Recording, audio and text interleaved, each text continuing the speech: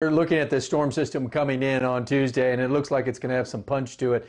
But why not just talk about how great it was today? In fact, the whole weekend, really Christmas Day, that afternoon was wonderful, and it's just been getting better. Today was the best of the lot. Temperatures got up into the mid-70s. There's the sun calling it a day. The official numbers today, believe it or not, the low this morning was 50 degrees. The average high this time of year is 56. The low was 50. 74 was the high. Like I was saying earlier, that's a typical high in early April. There's a beautiful shot of Sundance Square, a beautiful place to look at here in the Christmas season with the tree. 69 degrees right now. Now, winds have turned to the northwest. A front has come through here in the last 2 hours across the Metroplex. You really can't tell much about it other than the winds shifted to the northwest. The air's a little drier, but look at this warm streak we have been on. These are daytime highs at DFW last 10 days, except for one exception. The day before Christmas, all of them above normal highs, with today being the warmest of the 10.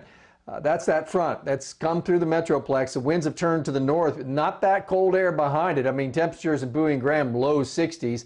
Ahead of it, we still got temperatures in the 70s, like in Corsicana. One way you could tell the front was coming through, the air was much drier. The dew points plummeted. Now they're down to the low 30s. So very dry air is in place. We do have temperatures forecast to get down to the low 40s along the Red River and still be rather mild across our southeast counties, in the upper 40s, even the 50s. But let's talk about what's ahead of us. Okay, you will notice something's up tomorrow because the clouds will be on building up. We'll start noticing some light rain drizzle coming up from the south. That picks up in intensity as we get into tomorrow night. But let's talk about Tuesday and Wednesday, because that's when the bulk of this system comes in. By the time we get to Tuesday, we have a day of some fog, some clouds, temperatures in the mid-50s. It's cloudy, not a very pleasant day.